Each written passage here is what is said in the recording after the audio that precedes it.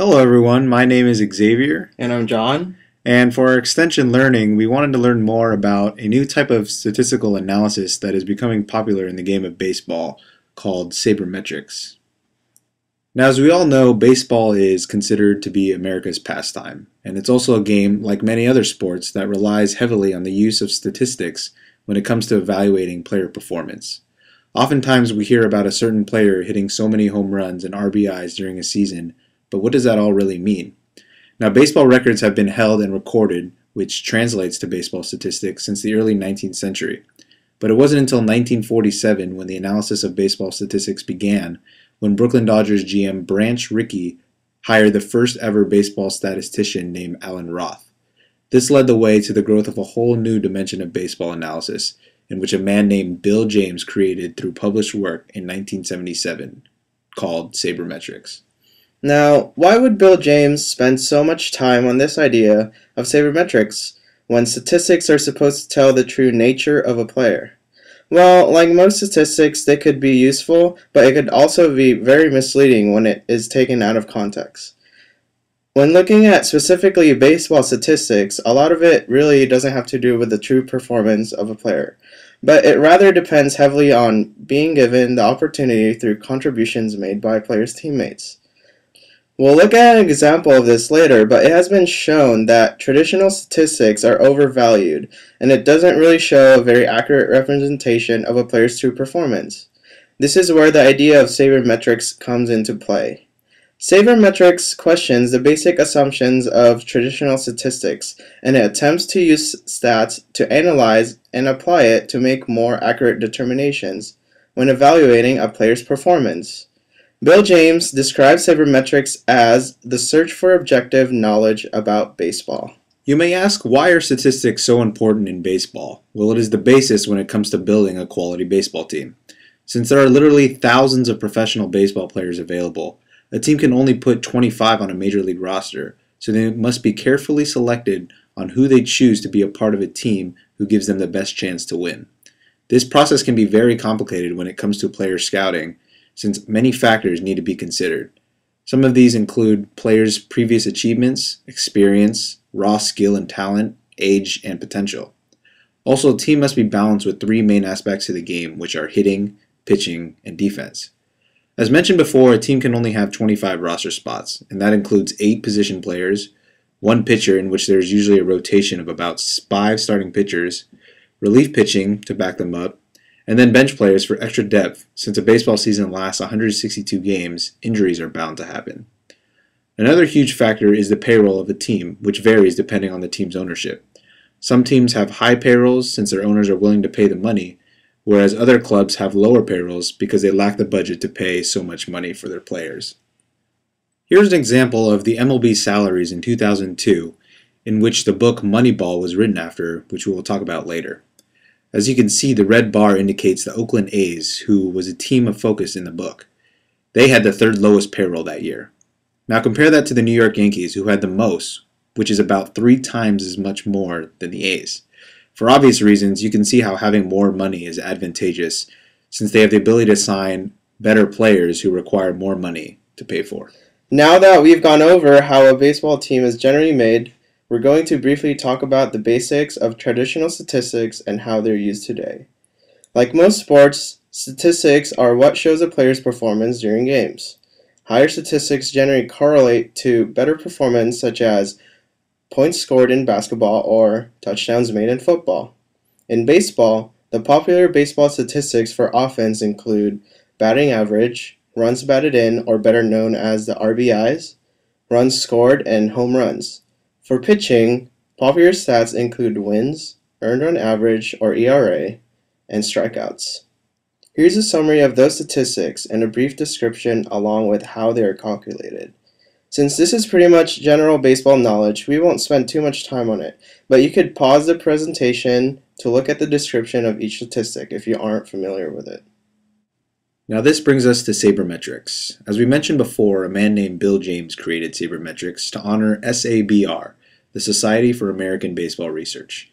This society's mission is to foster the research and dissemination of the history and record of baseball while generating interest in the game. This can be joined by any baseball fan.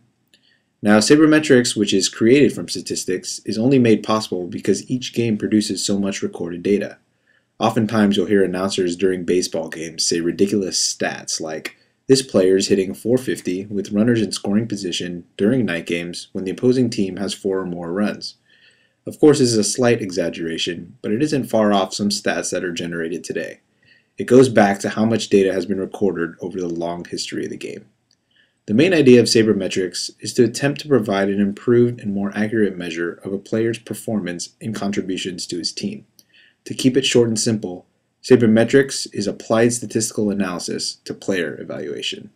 One example of how sabermetricians see the flaw in traditional statistics is the interpretation of the RBI stat. An RBI is when credit is given to the batter when the outcome of his at-bat results in a run scored, with the exception of hitting into double plays and when errors are made by the defense. Now, when you think about this, a lot of this stat adds up when it depends on how other teammates perform. In other words, in order for a player to hit an RBI other than hitting a home run, his teammates need to be on base. This relies heavily on the amount of opportunities given as opposed to raw skill or performance. Sure, RBIs may indicate a player's ability to get a run in, but is it fair to say one player is better than another when the person with more RBIs simply had more opportunities? Thus, Sabres are convinced that RBI is not a good measure of an individual's skill. Some sabermetric examples that we're going to talk about are on-base percentage, or OBP, slugging percentage, win shares, wins above replacement, also known as WAR, and fielding independent pitching, also known as FIP. Most of you probably have never heard any of these since they require very complicated formulas and are also very difficult to understand. Anyone can understand that 73 home runs in a season is a lot, but what about a WAR of plus 8.9? The first two we're going to talk about are on-base percentage and slugging percentage. On-base percentage, or OBP, compares to that of the traditional statistic of batting average. The flaw with batting average is that it doesn't take walks or hits by pitch into account. A common baseball saying is, a walk is as good as a hit. The formula for OBP measures how often a batter reaches base. As you can see, the average OBP is around 320, whereas an OBP above 400 is considered to be excellent. This means a player will reach, on average, 4 times out of 10. In other words, he will fail 6 times out of 10 and still be considered excellent. Slugging percentage is very similar to batting average as well, but it measures the power of a hitter. Slugging percentage puts weights on how many bases a batter is able to reach safely on his hits. The formula shown shows that a single is only multiplied by 1, whereas a weight of 4 is applied to home runs since it requires more power from the hitter. A third formula that is also popular is OPS, standing for on base plus slugging. This simply adds OBP and slugging together to take both on base and power into account to make one sabermetric value. So we're going to talk about a sabermetric called wins above replacement, or in short, WAR. This sabermetric could be the most popular one because although various statistics or sabermetrics should be used to fully evaluate a player, WAR is an all-inclusive and it provides a handy reference point. WAR basically summarizes a player's total contributions to their team, which results in wins. WAR is a ridiculously complicated formula that should be looked up if you're interested, but it is ultimately expressed in a wins format. To keep it simple, WAR basically factors in offensive, base running, and defensive sabermetric values in runs above average, along with a positional adjustment due to the complexity of certain positions over another. These numbers are then converted to a run value based against an average replacement level player, and then it is converted again into wins, where 10 runs equals 1 win. WAR basically answers the question, how much value would the team be losing if a player got injured and replaced with an average replacement player? So an example would be a player with a WAR of plus 5.3 translate to a player that contributes to 5.3 wins above a typical replacement player and level of production. It would be wrong to say that a player creates 5.3 wins when playing on the team and not injured. Most analysts say WAR is the best sabermetric available at capturing how much worth a player is. To put the WAR sabermetric in perspective, this graph on the left basically breaks down the distribution and difference in WAR of 944 Major League players in the league in 2010. As you can see, only 5 players had a WAR above 7.0, which is very impressive. About 38% of the league had a WAR between 0 and 1, which is about average. The chart on the right lists the rule of thumb for WAR and what it translates to. You can see that a 6 plus WAR is considered to be MVP-like, whereas a scrub has a WAR under 1. It should be noted that it is possible to have a negative WAR too. The final sabermetric we're going to talk about is FIP, or Fielding Independent Pitching. The whole idea of FIP is to measure what a player's ERA should have looked like over a given time period, assuming that performance on balls in play and timing were league average. The unique thing about this sabermetric is that the variables taken into account in the formula are the only outcomes a pitcher has total control over. As mentioned before, baseball is truly a team sport, and one player cannot win a game for his team entirely on his own. We talked about it offensively with the RBI stat, but with pitching, pitchers depend on his defense to make plays when balls are put in play. FIP takes out these factors in the formula listed, which include only home runs, walks, hit by pitches, and strikeouts, the only things pitchers are able to control. It should be noted that the constant is usually around 3.2 and is just used to bring the numbers to an ERA scale. Also, a large sample size is needed for FIP in order for it to be effective, such as a season's worth of innings pitched. Generally speaking, a player with a FIP around 4 is around league average, whereas a FIP around 3 is considered great. One book and movie that we both read and watched is called Moneyball. It is written by an award-winning author named Michael Lewis. Most of you have probably heard of or seen this movie as it received an Oscar nomination for Best Picture. This story basically chronicles the low-budget Oakland Athletics and the effective use of sabermetrics by their GM, Billy Beane, which is played by Brad Pitt in the movie.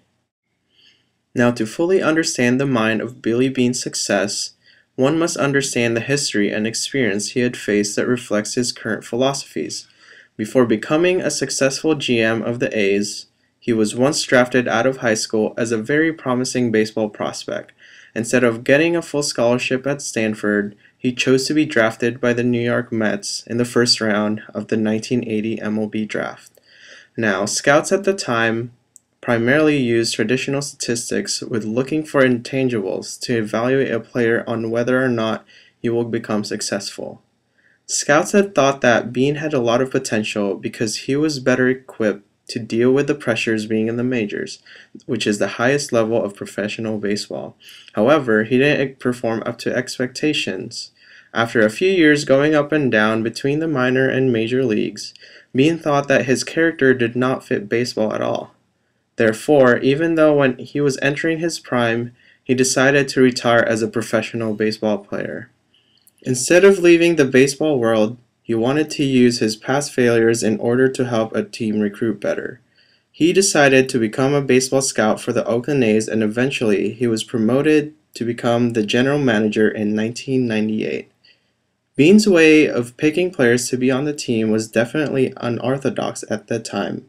He did not believe in traditional baseball statistics. Instead, he took a sabermetrics approach and believed on-base percentage was the most important statistic.